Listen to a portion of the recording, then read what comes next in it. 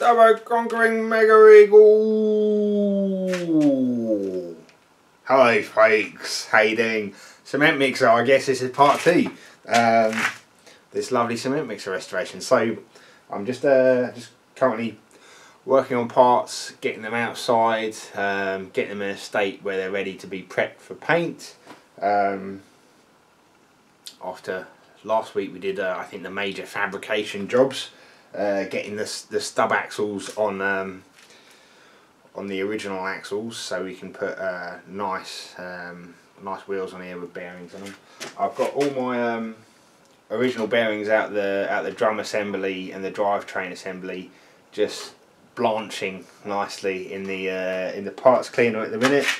Right, let's see how they look.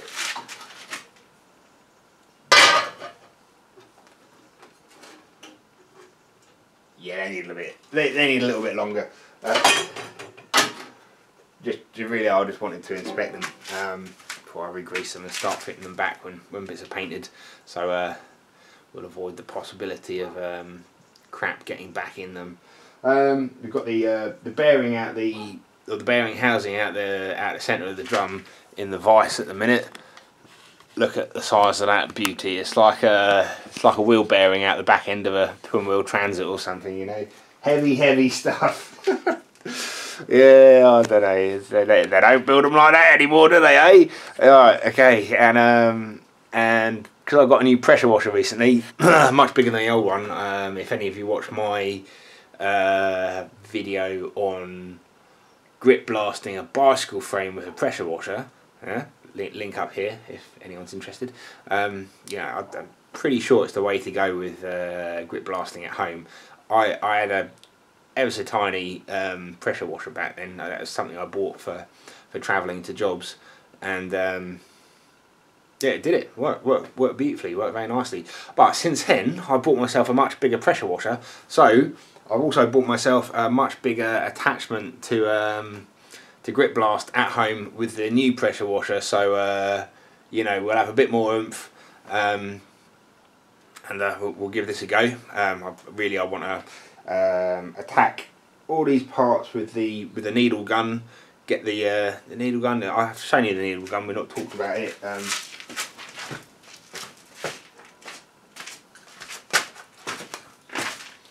That's the needle scaler. Basically, we've got a bunch of needles at the front, and they just you know, just chatter against the metal. This is really good on pretty solid steel, so you know, you don't want to go attacking a car bodywork with this, and it doesn't really get it clean. All we do with this is knock the really crusty stuff off. So you know, it's actually excellent on the remnants of the cement. Yeah, and also on, you know, heavy chunks of flaky rust and that, but it only really works on heavy steel, so it's perfect for this mixer job. But yeah, after I've knocked the heavy stuff down with this, we'll hit it with the grip blaster, and then if I want to do any further finishing with a dual action sander, we can flatten things off like that. So I guess it's just working through things. Before we paint the main body of things, I've ordered up a new sprocket. I want to leave the engine. If you remember, we got the engine running. It seems to be running quite nicely, so I'm not going to worry about stripping it down. There's the little AA1, and like, we can increase the RPM of this to match the chain and sprockets that I've got that came with the mixer, but I think what would be better is leaving this engine well alone, leaving it set to 1500 RPM with a 750 RPM from the camshaft output, which is currently set up to run, and putting a different sprocket on it. So hopefully before the end of this video my new sprocket will arrive, and we'll have to, it comes as pilot drilled, yeah, so it's only got a little 1/2 inch hole through the centre of it, but we'll have to enlarge that to the inch shaft that this engine's fitted with, and then cut a keyway with the mini hand powered shaper that we all know and love. Yeah. All right. So those are the jobs. I suppose you better get stuck in.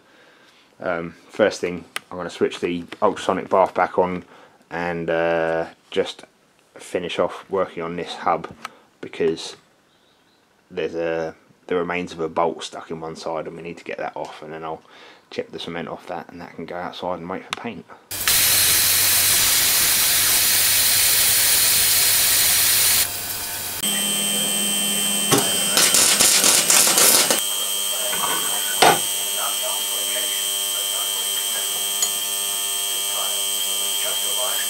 Yes.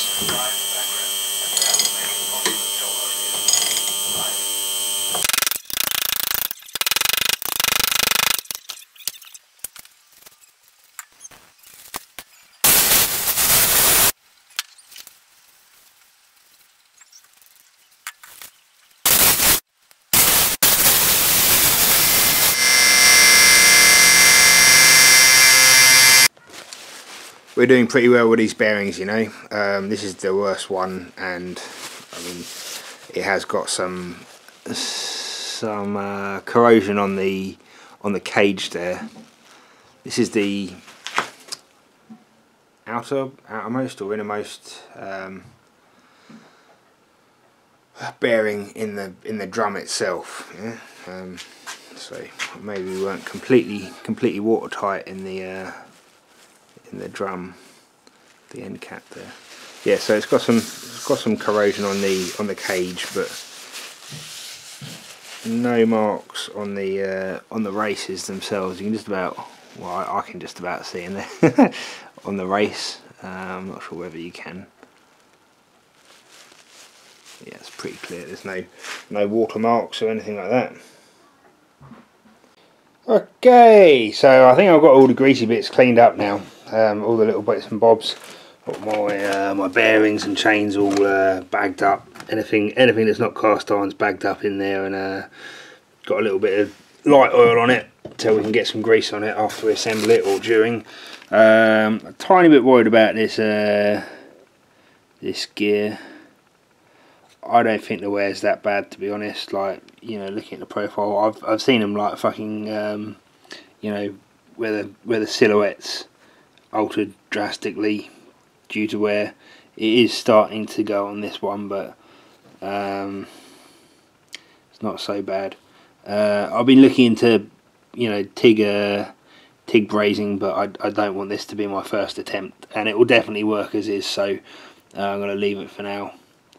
The only thing with this is, like, when it does bind, it will probably do a bit of damage, so hopefully I'll hear it getting noisy over the over the noise this thing makes. This is bolted in temporarily with the you know, with these two bits in the mixer back together, just so I can get an idea of where it's going to sit.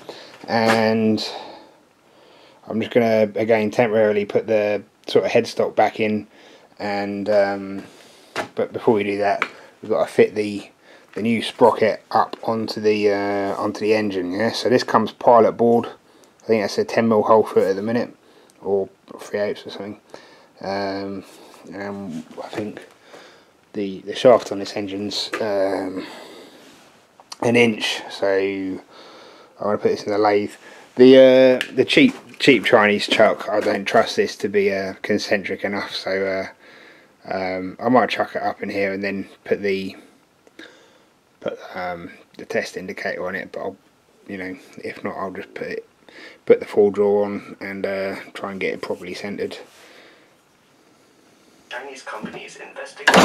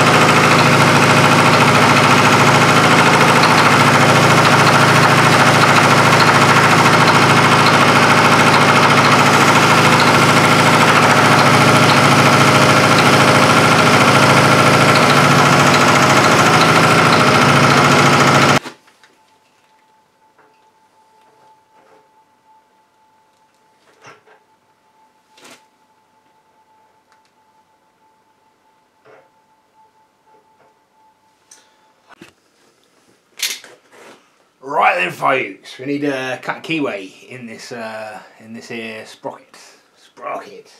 That can only mean one thing, obviously, eh?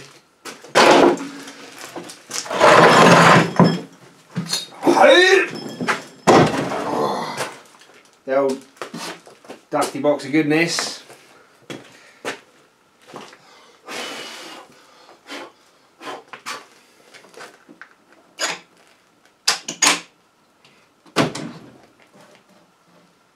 Gosh, yes. What a beauty, eh?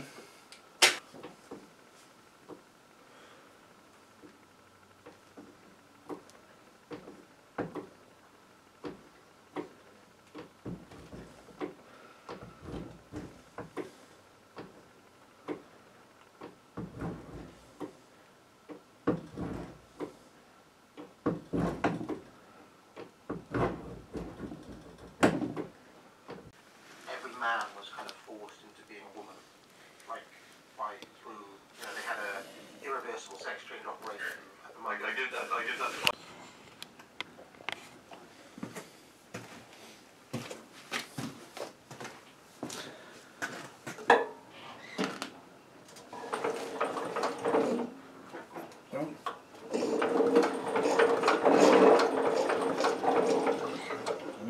Okay, so we can line everything up. We've just got the drive sprocket or the driven sprocket mounted up in one bearing here, just to get the distance that way correct. A bit of spacer in there, and we've got the chain on the engine at the bottom. That's great. Everything's more or less lined up, and we've got a bit of a. We can adjust the sprocket on the engine. We've got at least a 1/4 inch either way. So that's fine. That's well within where we want it to be. Right, I've just had one of those moments. I've realised, yeah, despite having spent a couple of evenings after work starting a lovely, great, big, heavy-duty chain tensioner, what I'm trying to do with this mixer is make it as simple and robust as humanly possible. And really what I should be doing is just getting the chain a bit shorter and packing out under the engine with washers, and then removing them as and when the chain stretches, something like that. It would have been definitely it's the way to go, and I'm feeling a bit silly, but whatever, I don't mind admitting it, folks. You know, I'm having fairly long days at the minute, and whilst this is turning out very nicely, and would have been an epic chain tensioner, I think I'm just gonna go with washers under the engine, because, you know, why not, huh? Alright, washers it is then. Okay, so one of the last two jobs was to have a look at this bearing, which was the original reason for taking this whole mixer apart. Yeah, if you recall back to episode 1 of the Mighty Mixer build, or whatever I've called this.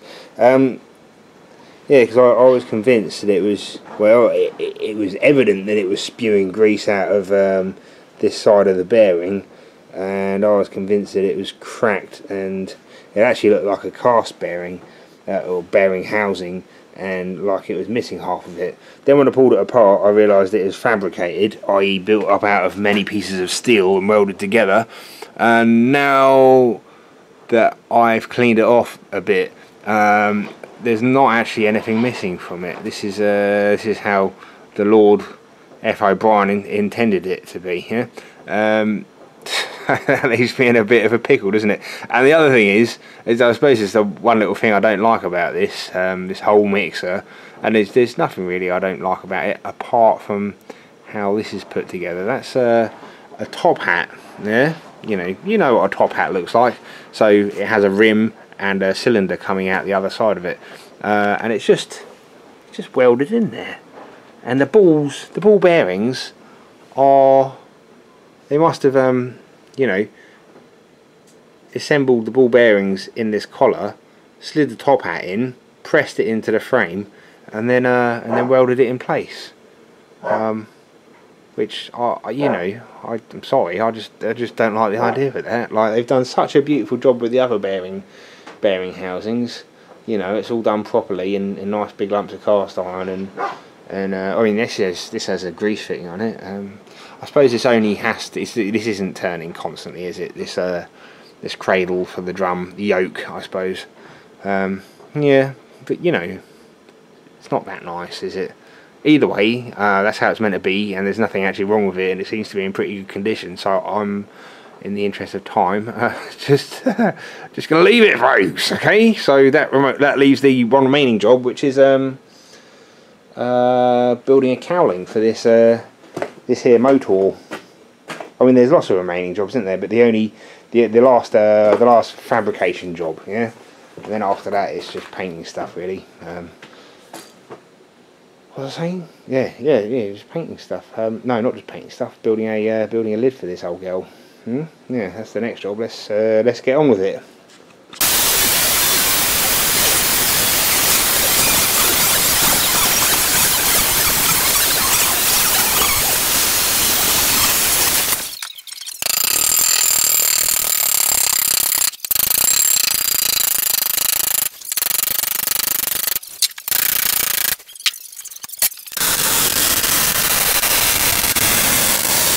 Kind of a message in a bottle. You know, like when they drop leaflets over North Korea and they're like, actually, this is what South Korea looks like, and it's like people having fun and like hanging out. That's kind of like a way of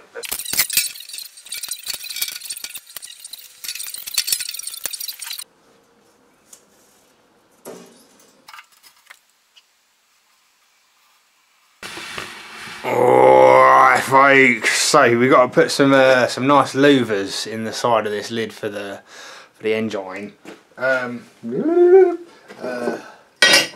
than use the bead roller, yeah, because this is 2mm thick metal. It wants to be nice, thick, chunky metal. Never puts thin metal on mixers. Not even modern day diesel mixers. You know, it's all nice, heavy metal. Rather than use the bead roller, I've just made a little what do you call this? Little forming thing, you know, that sort of thing. I've just made a little forming thing. A little go freehand. It seems to work okay. It's not going to get them perfect, but it's a cement mixer, and I think if we get them perfect, it's going to look a bit odd, isn't it? But this will put nice deep louvers in for lots of cooling, so it can spit the cooling air out. So there's this engine actually breathes from the bottom, so there's a nice big gap at the bottom for it to suck fresh air up. But we've got to have a couple of louvers in the side there for it all to come out of the engine. Yeah, only one side. The other side, nothing really happens, isn't it? Everything all happens on one side of that engine. But where? Right, the most important thing here is getting it all the right way around. The right way around, isn't it? I've just I've got the hole for the exhaust there. And I've cut out those slits. Haven't made the tool for the little one because the little tool's just going to be the big tool cut down. Yeah, so hopefully I'll get the big tool. Hopefully I'll get it right with the big one first, and then we'll cut it down and use that to do the little ones. Yeah, I think that makes a decent amount of sense.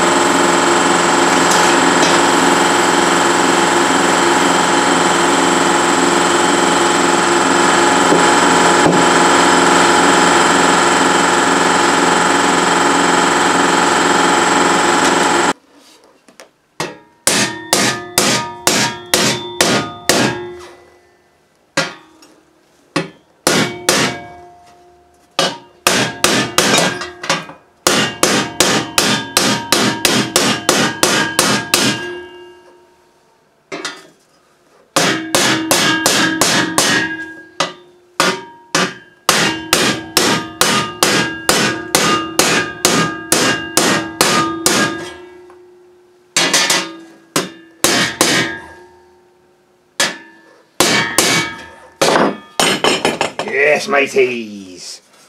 How's that for a nice louver? Hey, in 2mm steel. Yeah? It's works pretty well. Works pretty nicely. Do I go a bit deeper? Risk shagging it? I think so. I think I do want it a little bit deeper. Famous last words, folks. Famous last words. It's experimental metal work. To infinity in the scrappy.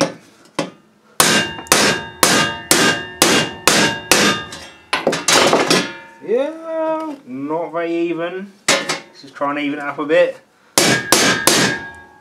Yep. Okay, let's leave it there. Let's leave it there, folks. Oh, we're louvering, folks. We are louvering. Look at the louvers on that. Alright. I'm going to put some gloves on quickly, though. Where are my nice gloves? Considering that's all pretty much freehand with the dolly and the former, I'm quite happy with how this has turned out. You know, it's almost too neat for a cement mixer. You know, they're nice, thick louvers though. That's gonna let a lot of air through and stop the rain getting in, isn't it? Hey, awesome. Let's cut it down and do the little ones. In that sort of invitation to answer a specific question. This is most of the climate skeptics also.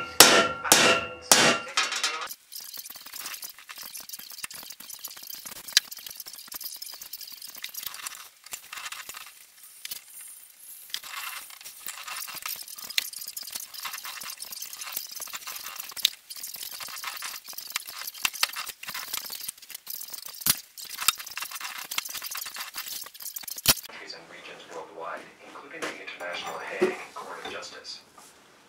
The loss of power for Jiang and Zheng's groups means they will not have a secure retirement since they are likely to be put on trial domestically or internationally. So, they have to make sure that their successors are on the same side as they are. However, subsequent party leaders Hu and Xi chose to draw clear lines and distance themselves from Jiang. Therefore, the Jiang-Zheng group did not adopt its assassination against the COVID outbreak. Instead, because a large amount of classified materials, and then we've all witnessed Xi's purge of the global giants. The Internet Information Office in China has clamped down on tech companies' data security.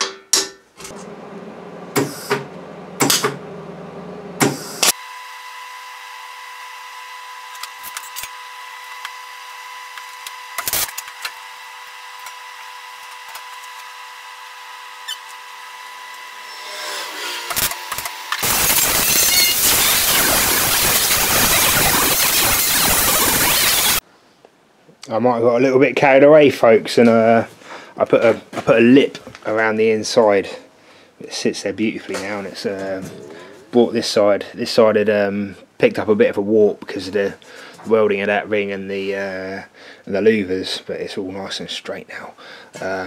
Yeah, I had contemplated rolling this rear section and putting a bit of curve on there, but I'm glad I went square now. It fits the 70s styling, doesn't it? You know, yeah, perfect. All right, let's knock up some beefy hinges, and then probably going to call it a day, to be honest, on this episode. But we'll get those nice hinges done first. Not nice, heavy, industrial.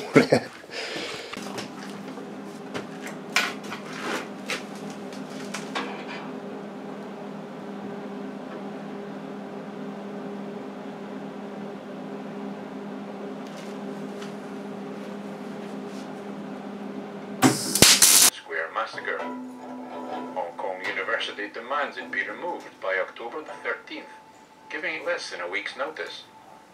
Its creator says the removal can't be done in a few days. I think they will destroy it. This is the reason they do that. So the story behind all this is making excuse to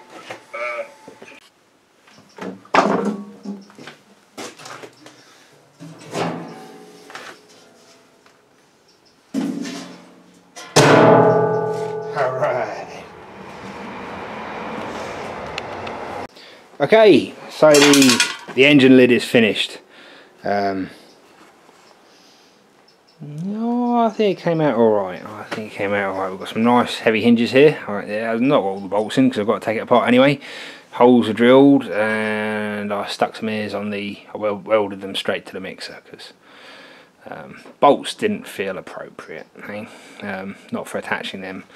Obviously we're bolted through for the hinge pins, and yeah, four M8 bolts each side. We've got the lovely louvers done there, exhaust outlet. She can breathe all the clean cold air she wants through the bottom there. That's where the pickup is on the engine. It's just you know, around the bottom, so that's good.